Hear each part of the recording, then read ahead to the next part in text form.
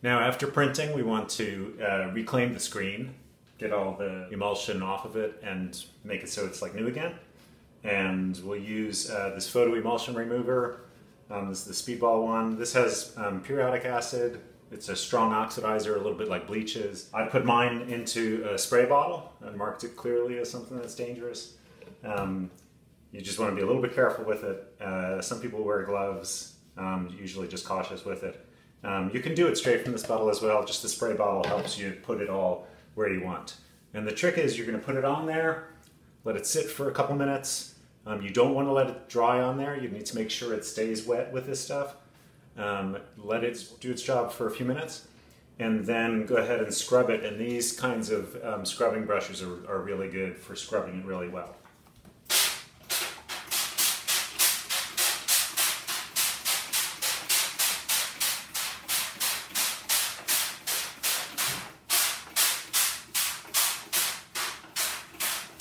I'm just making sure I'm getting everywhere. And then I'll turn it around and do the other side too.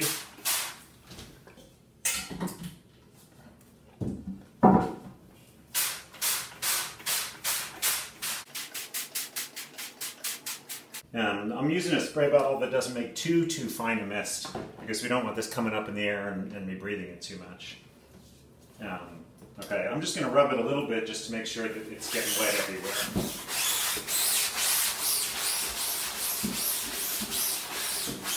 So I'm just rubbing it very lightly to make sure that the liquid's getting everywhere.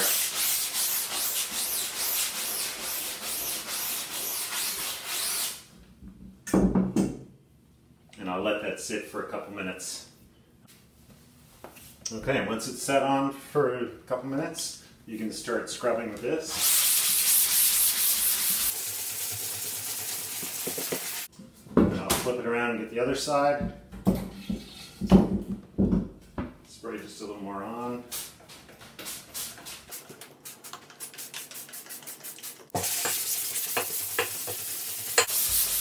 And you can see that green emulsion is coming off.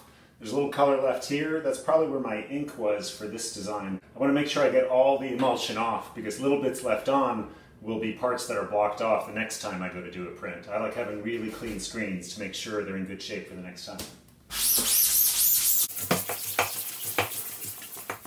So now that it's pretty well scrubbed out, I'm going to go ahead and spray it out with this sprayer. And I'll probably block off some of the holes with my fingers to make the stream stronger from the others, just to make sure it sprays through really well.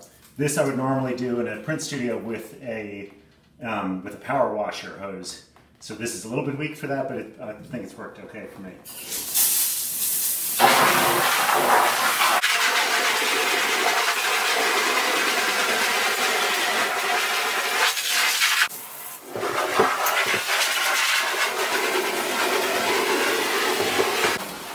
Okay, just rinse off the extra, and I think that's good.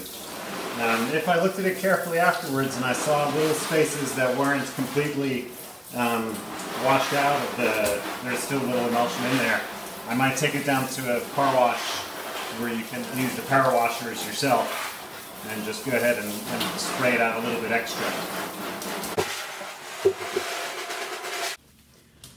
Okay, so now it's in shape again, it's ready for another print, and we're back to the beginning. You're all set.